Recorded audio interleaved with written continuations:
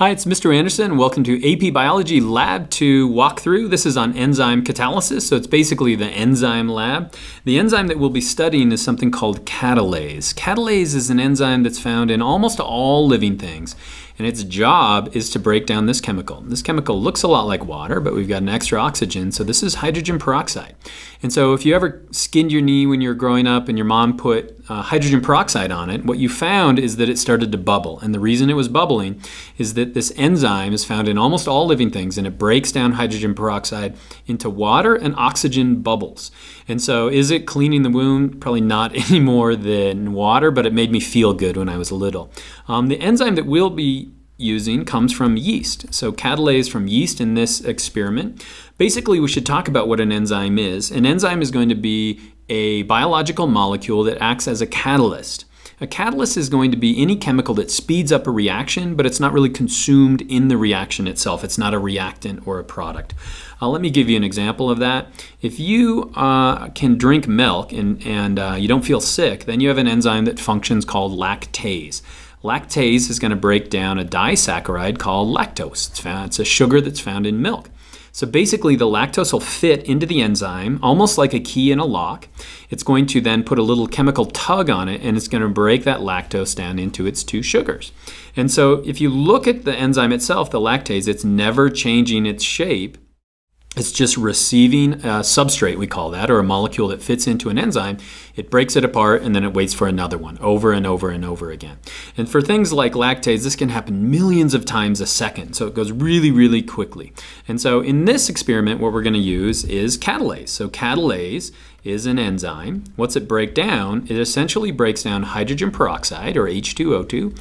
It's going to take that in as a substrate, and it's going to break that down into two things. It's going to break that down into H2O and then oxygen, or those little oxygen bubbles. And it happens at the rate of millions of times a second.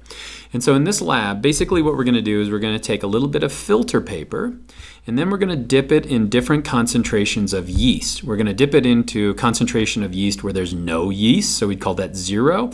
And then we're going to increase the concentration of yeast. We'll then take that filter paper and we're going to drop it into a beaker, but that beaker is going to contain hydrogen peroxide.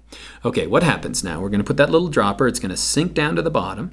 And so if there's no yeast on it, what's going to happen? Well, that filter paper is going to sit at the bottom forever. It will never float because there's no enzyme on it, there's no catalase on it to break that hydrogen peroxide into water and oxygen, so it'll sit there forever.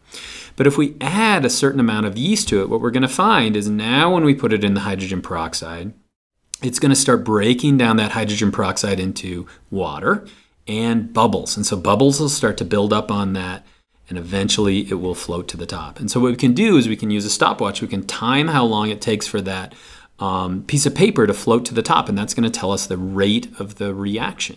And so the more yeast we add, you could imagine, the faster it's going to float up to the top. And so here's the results from one of the students in my class. So basically we increase the concentration, this is the amount of that enzyme in grams per liter, and then we measured it in floats per second. This is kind of a weird unit. Why do we measure it in floats per second? Well, it's a rate, and so it has to be over a certain amount of time. And so basically we're timing the float, how long it takes for one of them to float. We divide it by the seconds that it takes, and that gives us a rate. And so again, if we put it in there with no yeast, what's going to be the rate? Well, it will never ever float. So if we take one float divided by infinite time, that's going to have a rate of 0. But you can see on here that basically what we're going to get is a curve that looks something like that. And so if I were to extrapolate a little bit, it's going to eventually go all the way out like that. Now you might think to yourself, well, we're increasing the amount of yeast. Why doesn't it keep going linear like that? Well, the reason why is that even though we've increased the number of enzymes, we broke down so much of that hydrogen peroxide that it doesn't matter anymore. So this would be the curve results that we would expect.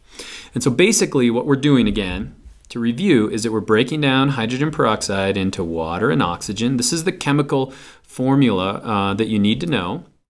We're measuring that rate, and we could measure that rate by looking at the number of products. That's what we're doing in this case. We're measuring the amount of oxygen that's produced, or we could measure a decrease in the amount of hydrogen peroxide. But in this lab, we only measured one thing. We measured an increase in the amount of enzyme. And when you're taking the AP bio test, they could ask you questions about other things. And so what if we increase the substrate? What's that going to do? Well, if we increase the substrate, there's going to be more of it to break down, so it's going to increase right away. What about pH, or what about temperature? Well, let's think about temperature for a second. Let's say we were to take an enzyme, some enzyme that's found inside us, let's say lactase, and we were to measure it at different temperatures. What would happen? Well, we'd find a curve that looks something like this. In other words, it's going to increase to a point like that, and then it's going to decrease. So temperature is an interesting one. We should think about that for a second. Why is it increasing on this side of this optimal level? Well, that's because the substrates are moving around. They're moving around, so molecular motion, and the higher the temperature is, the faster they're going to move around. So they're more likely to run into an enzyme. Why does it eventually drop off on this side? That's because eventually that enzyme, since it's a protein, is going to denature. It's going to break apart. Now the substrate doesn't fit into it, so it doesn't work. And so in humans, that's going to be around 37 degrees Celsius because that's the temperature inside our body. So they're designed to work at that optimal temperature.